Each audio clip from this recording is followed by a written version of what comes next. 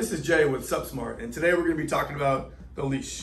We have a 9-foot swivel ankle leash. It has a pulley system here where you can pull it on easy that way, easy off. 0.4 millimeter is the actual coils on them, and they're comfortable. It's not too heavy. It's very light. And another swivel back here, so you swivel it around, never going to get tied up on your feet, things like that. It's comfortable.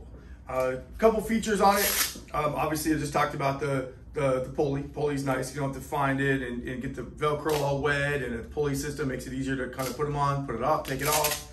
And we have a couple features in here. This is a kind of a cool technique, little feature, I guess you could say, with you can put a key in here.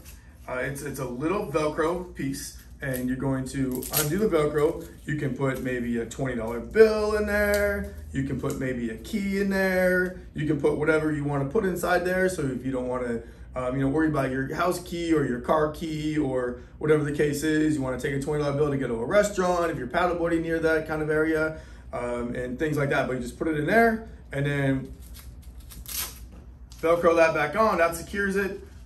Goes around your ankle. Good to go. All right. Okay, go ahead. Now I'm going to demonstrate how to put the leash onto the board. I call this a little trifold. So you're going to undo it. 1, 2, 3. Good to go. Take out the lanyard. Now you're not going to mess with the knot at all. Leave the knot alone. The knot is good. The knot is solid. All you're going to do is pull it together. Squeeze the front of it. Slide it right into the back of the board. And you're going to loop the knot through the loop. All right, and then hold it here. Now we're back to the trifold again. Now we're gonna slide it in. So we're gonna do a 1, 2, 3, done. Now leash is on there. Goes right around your ankle.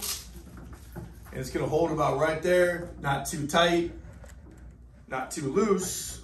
And it's not gonna drag in the water. That's the biggest thing. It's not gonna drag in the water, messing your paddling up and slowing you down. It's gonna be a solid, nice, easy weight around your ankle.